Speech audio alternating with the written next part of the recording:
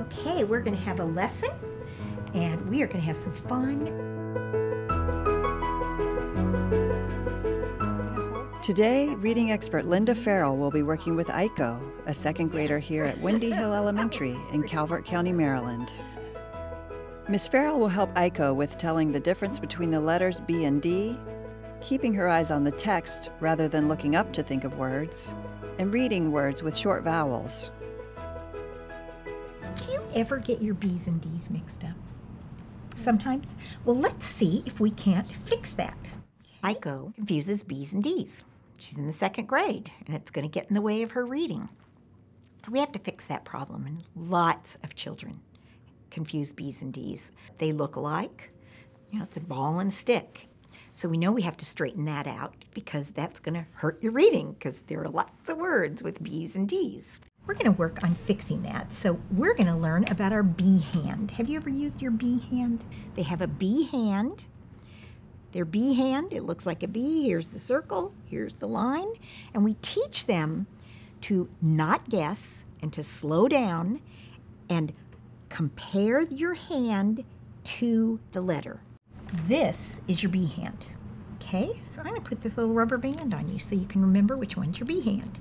So which one's your B hand?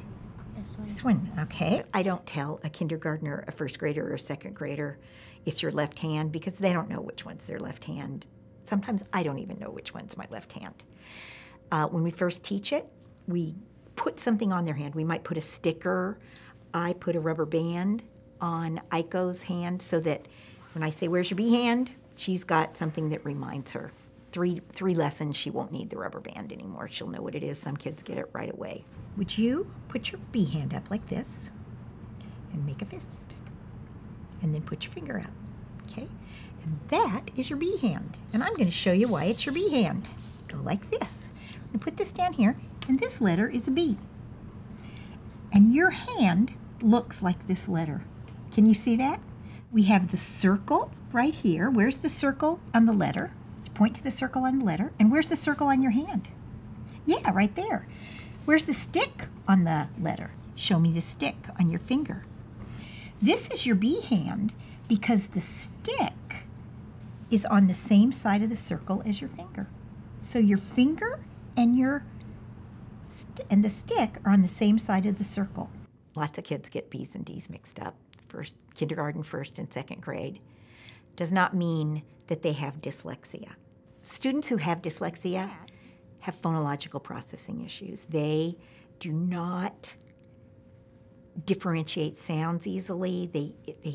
Their problems are primarily related to phonological awareness. BD is about shapes. That is not about sounds. Will you put your B hand by the B? Yep. And is your finger on the same side of the circle as the stick or on a different side of the circle? Look at me. The same side. The same side. Yeah. Let's go down here. Is this a B or a D? B. Okay.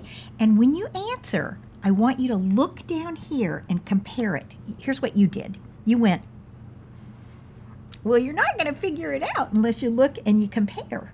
Okay, so you have to look and say, oh, I can tell. So is that a B or a D? Miss Farrell's explicit lesson about recognizing the shape of the letter B will take some time to sink in for Aiko, and there's a common habit she'll need to deal with. When Aiko is working on identifying a letter, she often looks up to think, looking away from the letter. The answer to what is an incorrect letter or an incorrect word is in the print. And we have to teach Aiko to keep her eyes on the print, on the words when she's reading or the letters.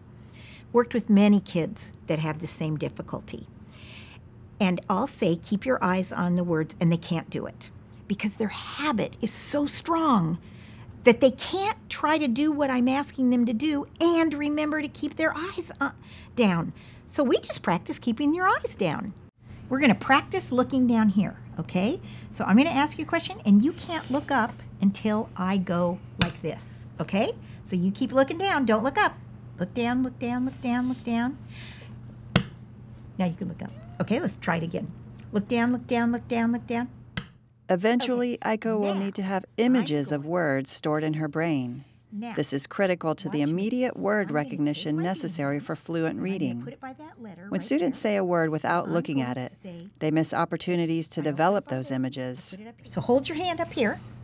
Okay, so I'm going to go A because I don't need my B hand. But do I need my B hand for that letter? Yes, I do, because that's a B or a D. So I have to put my B hand, and let me see, is that a B or a D? Which one do you think? Oh, where are you going to look? Down. Yes, okay, is that a B or a D? B. Let's try that. Put your B hand next to that. Okay, is your finger on the same or a different side? Different. Different. So is that a B or a D? D. Yes, and we're going to keep looking down. Remember, you don't get to look up until I stomp, okay? So now I want you, we're going to go just right to here, okay? So watch me. A, D, S, B. You do it. Okay, put your hand up here for the A. Okay, do it. A. D. S. B.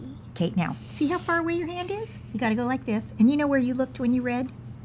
You looked at me, but where are you supposed to be looking? Here. Yep, at the letter. So, okay, so we did those 4. You do these 4, and this is isolated practice. I see lots of teachers who use a B and D hand or a B hand, but they only do it when the kid misses a word. So, oh, you read bog is dog. Use your B hand. You don't have to use your B hand. If it's not bog, it's dog. We've got to have isolated practice to rewire the brain, to stop guessing and start looking. And that's what we did with Aiko. Aiko has pretty significant BD issues. With this kind of practice, she could solve her BD issues, I believe, in 3 to 4 weeks if we did this every day. B. You got it. Do you think you can do 10 in a row? I think you can. Let's try it. Okay. X. B. D. A. Hand down.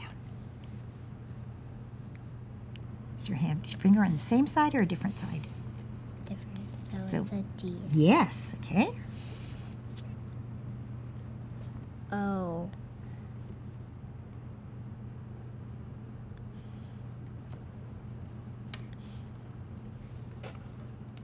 B. C. D. J. 10 out of 10. That's 2. After a little more practice with B and D, Miss Farrell will help Aiko work on another skill, reading short vowel words without sounding them out aloud first. And Aiko will need to lean on her new skills, distinguishing between B and D using her B hand and concentrating on looking down at the words while she thinks. Can you just read these words right here? Not. Ran. Tap. Man. On. Could you read these words right here, please? Bib. Could you check and see if that's a B or a D? Use your B hand. Is that a B or a D? D. It is a D. So what's D. Did. okay? Add. Al. What's the word? Pal. Look down. Always keep your eyes on the words. Gum. Kit. Hump. Okay, you got 5 words right. Can you touch and say that word? Hug. It is hug. Read them all again. Did. Add. Pal. Gum. It. Hug. Okay, now you got 6 out of 6 right. When you read this word, you went it. Did you hear yourself do that? Okay, it's okay. I want you to do that in your head. So what we're going to do is we're going to close our mouth until we're ready to read the word. It goes like this. Did, add. I have to think those sounds in my head. So can you do that? Let's read these. Cut, dig, pup, Mouth closed. lip,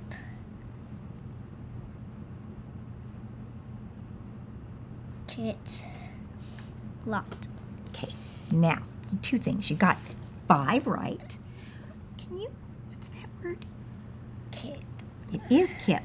And the other thing is you looked up. So we're going to practice looking down, okay? You're going to look down here until I stomp, okay? You can look up, okay? Let's do it again.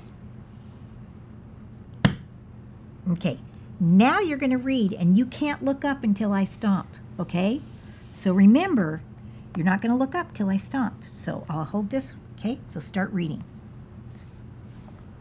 Cut, big, pup, lip, kip, lock. That was perfect. You kept your eyes down the whole time. Can you check and see if that's a B or a D? Use your hand. Use your B hand. Use your B hand. D. Yeah. So what's the word? Dig. It is. We're going to go over here. And again, don't look up until I stomp. So read those. Hot. You can use your B hand right there. In one short lesson, Aiko has made a lot of progress. She's learning to keep her head down as she reads, focusing on the letters. She's using her B hand to help her identify her B's and D's more accurately. And she's reading words as a whole rather than sound by sound. As she practices and works toward mastery of these skills, her reading will get better and better. Mud. You kept your eyes down and you got them all right. 6 out of 6. Yes. We'd like to thank the wonderful students and families at Windy Hill Elementary School in Calvert County, Maryland. We hope that sharing these experiences will help other children who are learning to read. Special thanks also to Kelly Cleland, Julie Donovan, Joanne Harbaugh, and their outstanding colleagues at Windy Hill Elementary, and to Leanne Meisinger at Calvert County Public Schools. We are deeply grateful to Linda Farrell, Michael Hunter, and Nicole Lubar of Readsters for their invaluable contributions to this project.